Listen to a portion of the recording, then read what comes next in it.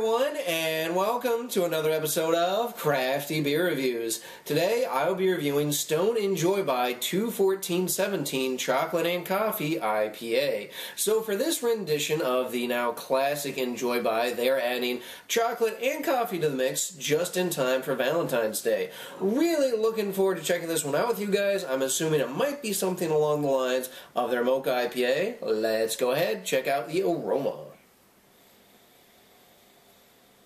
Oh yeah, definitely getting coffee up front. It's this really nice, it kind of smells like a medium roast type of coffee. It's not real strong and dark smelling.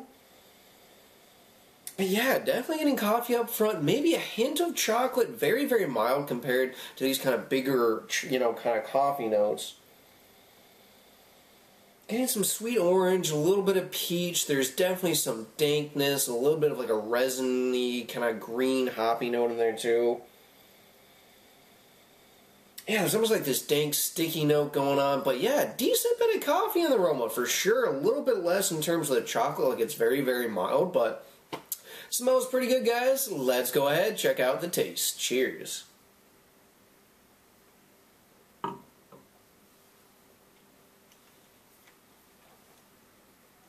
Oh yeah, just like in the aroma, up front, definitely get hit by the coffee. And again, it's kind of more of like a light to medium roast type of coffee. You're not getting those really dark, big, intense type of coffee notes, which I think a lighter to medium roast definitely works better for an IPA.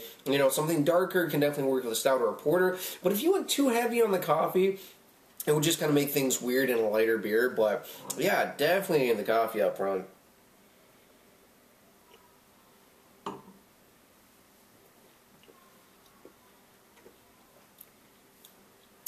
Not getting a ton of chocolate. There is a little bit of a hint of like kind of milk chocolate in there, but not very strong.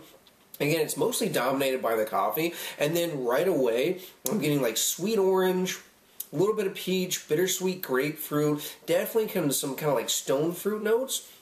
Immediately followed by big, dank, sticky West Coast kind of piney notes. Really big like resinous on the finish too.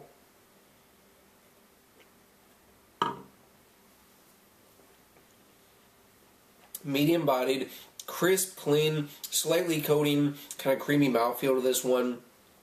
Slight bit of warming in the chest.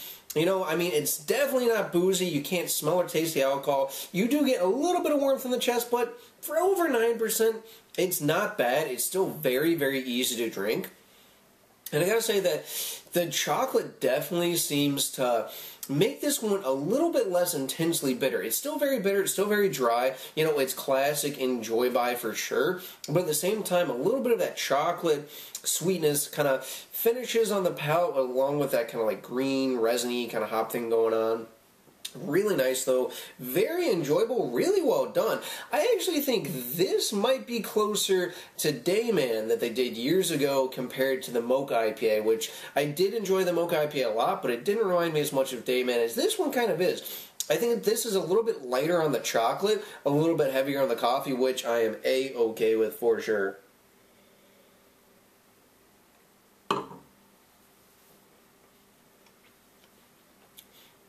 Yeah, Stone really pulled it off with this one. Again, lighter mix in terms of the chocolate, which is fine. You get a little bit up front, a little bit on the finish, but mostly it's the coffee and it's the big West Coast kind of hops, the stone fruit notes, the dank, green, resiny kind of notes, just all really working well together. I'm actually enjoying this one quite a bit. More than I thought I might, to be honest with you guys. Really like it. It's not my favorite variant of the Enjoy By series. Unfiltered still reigns supreme for me. But I like this better than the tangerine one for sure. It's really well done. So in terms of rating, guys, I'm going with a 9.2 out of 10. Big time drinkability. A lot of coffee, a little bit less on the chocolate. Again, that's big for me. Just a really awesome beer. If you guys have enjoyed this one, see what I did there, or if you have had some of the other Enjoy By or the variants, let me know down in the comments below. Alrighty guys, thanks so much for watching this video. Excuse me, I obviously haven't had enough to drink yet, right? Thanks so much for watching this one, guys. I really appreciate it. If you enjoyed it, please make sure to hit the like button for me. If you want to see more videos, make sure to subscribe. And of course, I hope whatever you're doing involves good craft beer. Cheers.